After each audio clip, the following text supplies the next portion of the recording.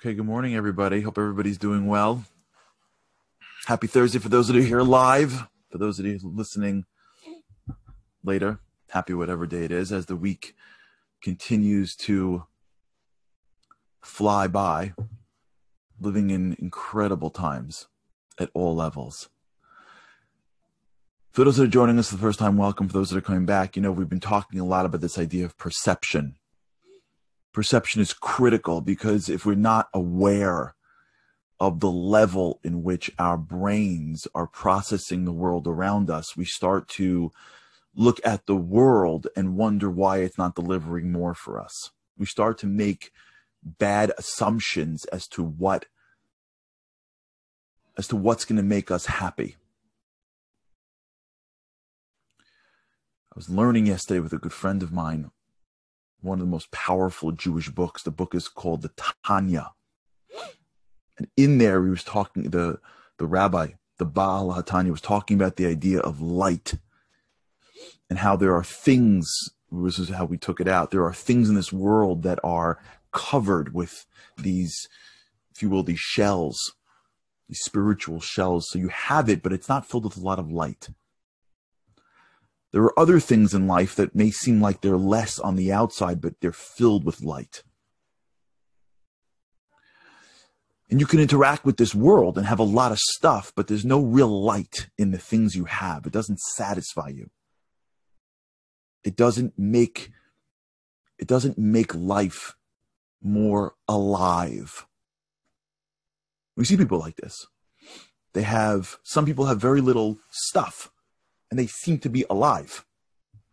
And some people have a lot of stuff and they seem to be sort of half sleeping, always upset, unsatisfied. So you can say it's hunger. And I grew up under the world of Michael Jordan, so I get the idea of winning a championship and then wanting to win 5 more. But it's deeper than that. It comes down into the world of perception. And perception is a huge piece of how we operate. If we're going after things that are not filled with light because someone else is telling us, do that and you'll be important, we're going to end up running after a lot of stuff that doesn't necessarily fulfill us in a very spiritual way. But until we stop for just a few seconds, which is why we do this for, and just think about the filter that is in our own brains. And just think about that schema that is tainting the world around us. We can't possibly change it because your brain isn't a muscle you can see. Your brain isn't a muscle that you can point to and go, oh, it was flabby and now it's flat. It doesn't work that way. Oh, look, I have little muscle. You see, I did this exercise. I have a lot of muscle. You can't see your brain. You're using your brain to see. How can you see your brain? So it's really hard for a person to sit around and go, oh, that's because of my perception. Versus them saying, oh, that's because reality is wrong. Unless a person starts to really look for it and starts to monitor how they feel and question why they feel that way and question why they're pursuing that thing, even if they don't change. That means even if they don't change, just to have the clarity, just to have the ability to know, I'm doing this for my ego. Okay. I'm doing this because I want people to look at me and go, you're successful. I'm doing this because I want someone to give me honor or to appreciate me. That's fine. Nothing wrong with appreciation. Nothing wrong with wanting a little attention. And we're going to talk maybe today, maybe tomorrow about where this stuff comes from. There are real needs that we have every single day, which is what's driving us. But before we even get to understanding where our needs come from, if we don't fully understand that the world around me is basically mostly invisible to me, all I'm really picking up in the world around me are small little slices of the world. And I'm picking up those slices because my brain is already programmed to look for them. or they come into my world in a way that is shocking, memorable. Otherwise, I'm missing it. I'm missing most of life because I'm not looking for it. And the reason why I'm not looking for it is because I haven't spent enough time recognizing that I have a very small window of attention. And I have to own that window with all of my might. Because if I don't own the window of attention in my brain, I'm going to miss things. Or when those things come into my head, they're going to come in a certain way, with a certain feeling. Unless I'm asking myself on a daily basis, on a weekly basis, what am I yearning for? Why am I yearning for those things? What are the goals that I'm looking for? And then flip, why do I feel that way? Unless I'm becoming aware that my visions, my aspirations, my feelings are all channeling through one central station called my brain, my schema, I can't start to clean it. So when I search for significance, I'm searching in a way that could be wrong. When I'm searching for connection, I'm searching for a way that could be wrong. And when I'm going out in my life and doing things, the feeling that I have may be wrong. I may be upset for the wrong reasons. I may be upset because I don't know the person in front of me or I'm judging them. I may be upset because I'm going after things that I haven't really thought about. Like, do I really need it? Is that really what I want to do? Is that expressing my values? I had a great conversation yesterday. Hopefully we'll be able to release the interview in the next day. For those who don't know, we have a program every Erev Shabbat, 5:30. Project Inspire does it, and it's on my Facebook as well. So for this week, we're interviewing a woman named Beatty Deutsch. Incredible. Hopefully, I'll post maybe the whole interview on my platforms. Beatty Deutsch is a woman from Israel, and at 26, after 4 children, she started to run to get back in shape and realized that she was pretty good at it. And then she started running and running and running and running and running. And all of a sudden, she started winning marathons. Now she's a professional runner trying to qualify for the Olympics in Israel. And her biggest challenge right now is not her running. Her biggest challenge is that the Olympic qualification is on Shabbat, and she won't run on Shabbat. And we were talking about balance. And she said something so interesting yesterday. I was so moved by it. And hopefully I'll post the whole interview. She said that, I said, how do you balance your children? She thinks she has 5 children. I go, how do you balance your children and your running, your career? And she said, because she's a woman of faith, because she's a mom, in a way, it puts running in perspective. She wants to be remembered by her children as a great mom more than by the world as a great runner. And so as she approaches running, in a way, there's a certain release of tension. Because she wants to win, she's training very hard and she's pushing herself to the max, but her perspective is still, if I'm a good mom, if I'm a good Jew, I'm good.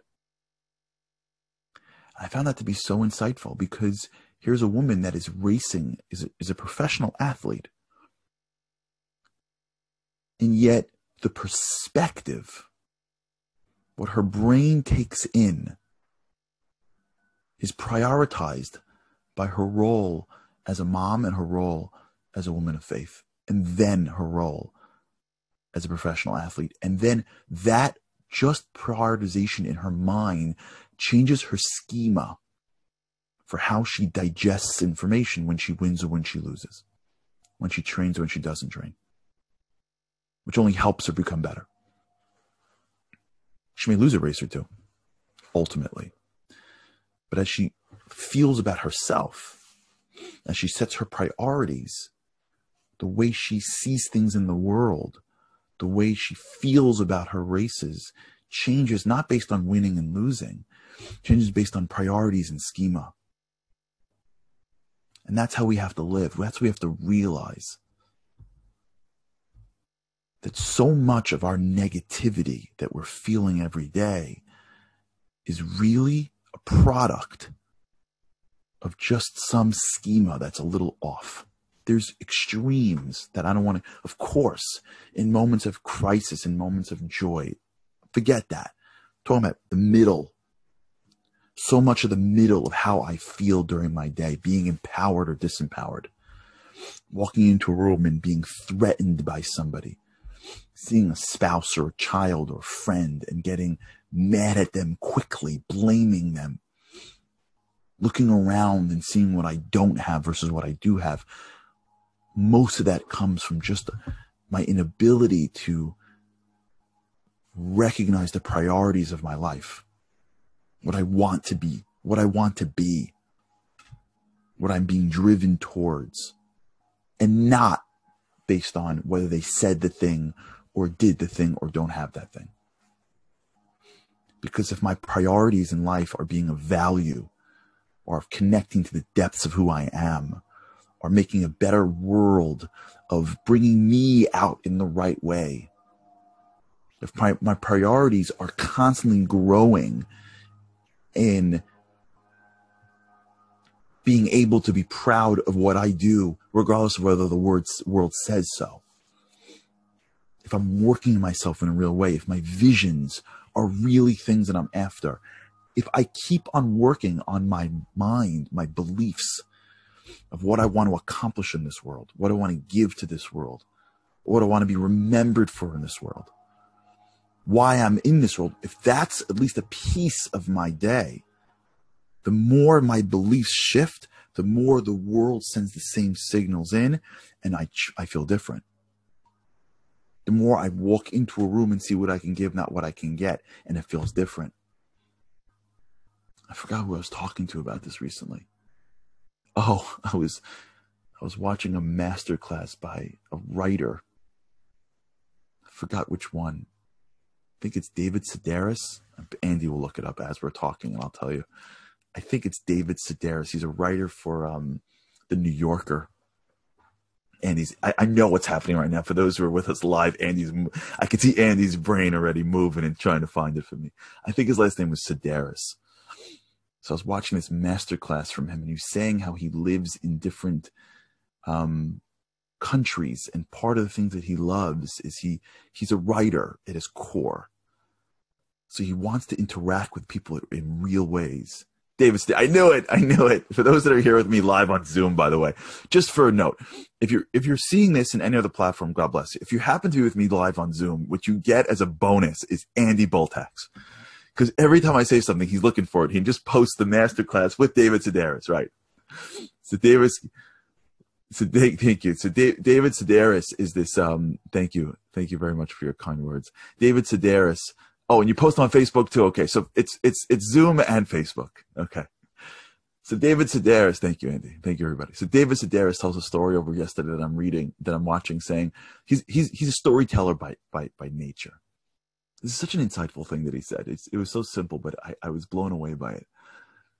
By the way, I don't know him personally, but what he's about to say, what he said yesterday, really is the measure of people that are really great.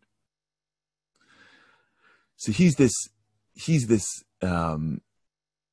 superstar writer, and he's a writer at his core, and he wants stories.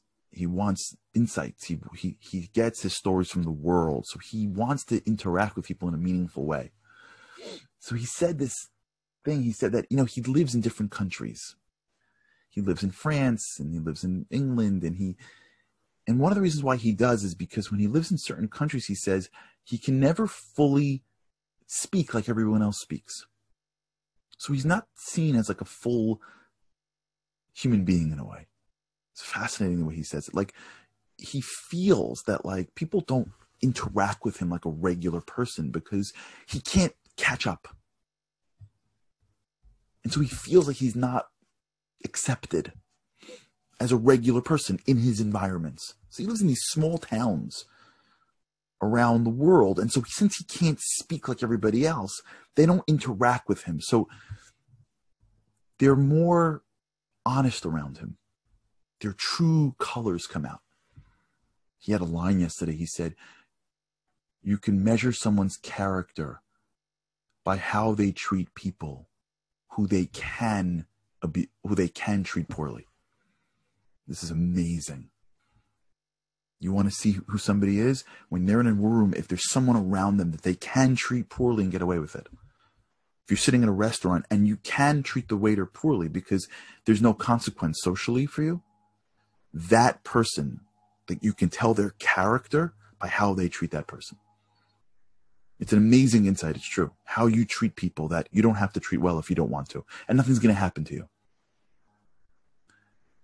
So he says when he lives in these worlds, people, they don't treat him like one of them, so they're more open around him. They're not as intimidated by him. And they act more real. Their guard is down. They're not trying to be socially accepted by him. And then that's where he draws all of his content. And he says, if I could be total... Now, here's a guy who is a world-class writer. He's a world-class writer. And in one town that he lives in, he would pick up garbage and then they made him like the garbage man. So here's a guy who goes home, sits in his little, wherever he lives, and is celebrated across the world for his pen. And yet goes outside and is treated in such a different way. But his schema, his mind is so clear with what he wants to do and what he wants to bring to the world that it doesn't bother him that he's not been given the social respect.